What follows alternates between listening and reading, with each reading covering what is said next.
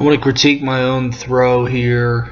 Just talk about what I thought I did well in this throw. I thought this throw was pretty close technically to what I want. That if I could hit this and fix a couple things, I could be right where I want overall. I thought good out of the unwind. Good job keeping the left hip just being rotational. Really worked the right side well. Could have kept the discus open or perpendicular to the ground, just to keep the chest open, nice and long. Keep the orbit long through the middle. But I thought the right leg was really good off the back. Maybe could have been a little better to the left. It kind of right off the ground comes up a little bit, but in general it's pretty close to where I want it to be. And you can see that later on in the throw that like my left foot lands kind of closed at the front. I would want to see it essentially pointing towards the sector, just to be as open as it can possibly be. But overall, I think that right leg is pretty good. Like I said, could be a little more drive to the left right away.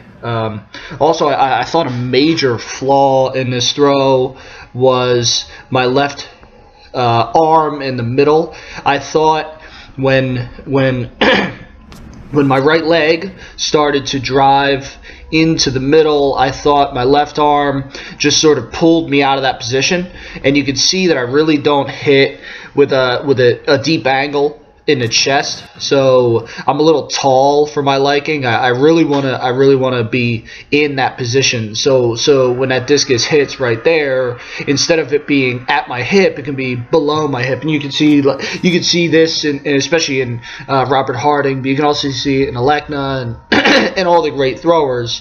They hit a really deep down orbit at the front.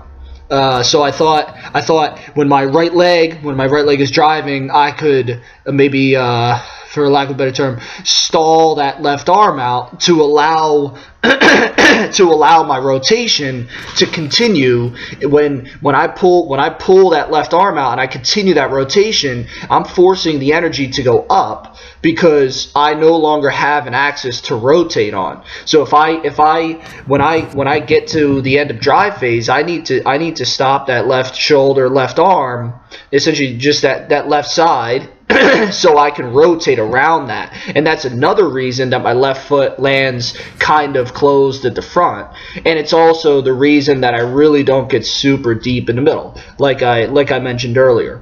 But even with that, I still thought I hit a pretty good middle position. Now, the positions from there end up being sort of, I guess, shallow, or not as long and as deep as they could be. So I'm not getting as much on the discus as I would, if I was really hitting those good positions.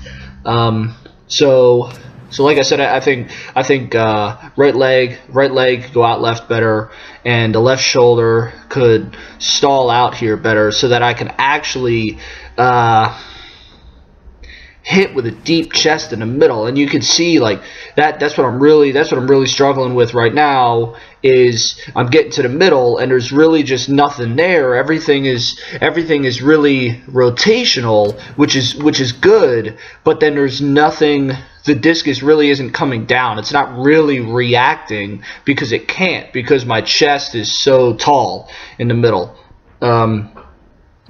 So I gotta make that happen by, like I said, just stopping that left arm right here and not pulling it out. You can see on my elbow bends. That's because I'm forcing rotation when it shouldn't be forced. So if you see that elbow bend in there, that means you're pulling out on it, and you shouldn't be. That left arm should be nice and long. And if you stop the rotation on the left side to allow the right side to rotate around the left side, then you'll see that left arm is nice and long. I've actually improved on this since this throw. So it's gotten a little better, but I've kind of been slacking with my right leg out of the back since this throw. So that's essentially what I see I could do better. Maybe a little bit bigger chest at the end too, but that's not as pertinent here because I really don't hit with it that deep of a chest in the middle, so I really don't have to try to hold that angle as I'm coming around.